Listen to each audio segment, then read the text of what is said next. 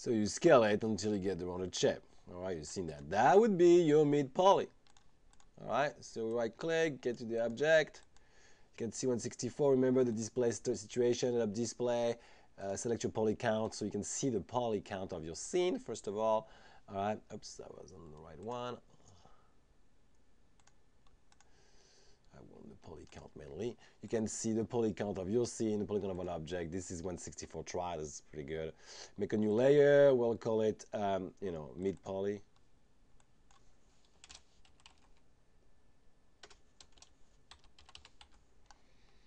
All right, get out of that one.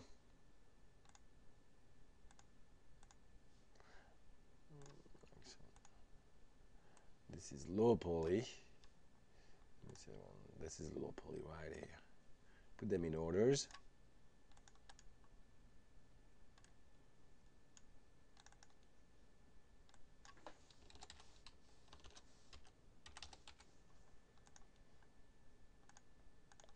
Mid poly is right, so let me get rid of that one.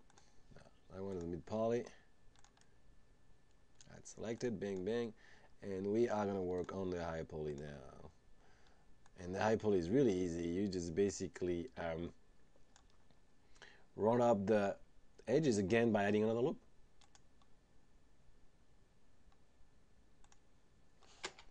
And in the others, actually, we can do that right here.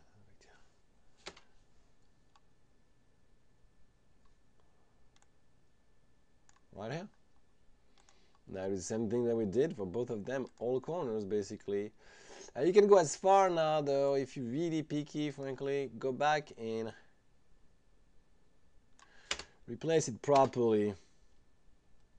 And you have added a lot of stuff, so now you can replace even more. Like now, for example, I said earlier, that one right here can be definitely put down. And those ones can be really put properly. And the more you have points, the better off you are. Now that needs to be straight up. We want a straight line as much as possible.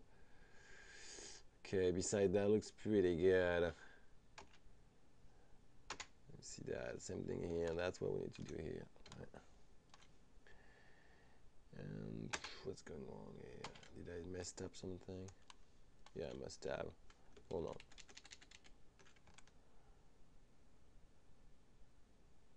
Yeah, hold on.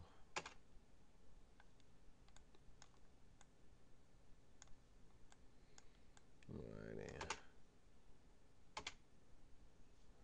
Yeah, that should work fine.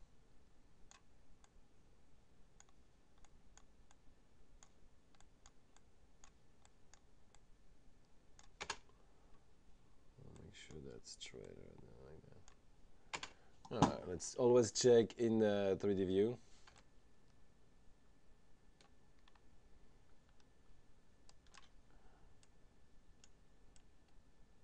My camera, because of the recording, is being sometime butthead. Now you want to do some selection. Let me see, I see a little bump. No, that's good. On the side, like we talked about. So basically, you are gonna go and right-click vertex level.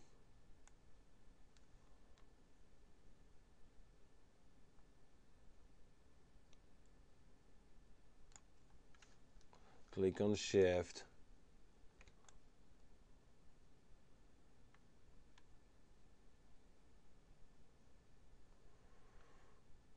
Right here. Now you can scale, you probably have them all.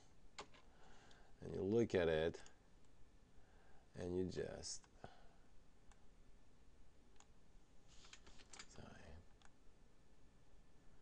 scale them.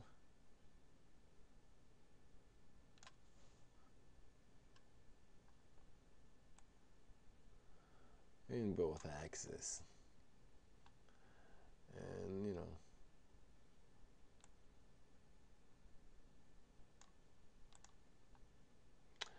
and you can also go to edges, double click on one little edge, it'll go all around basically. And you can pump it up a little bit if you really want to, like that also. Be careful with that because that deforms the object shapes after for the texturing. That's it. That's your actual model. That's your high poly. Now you also, right here, your high poly.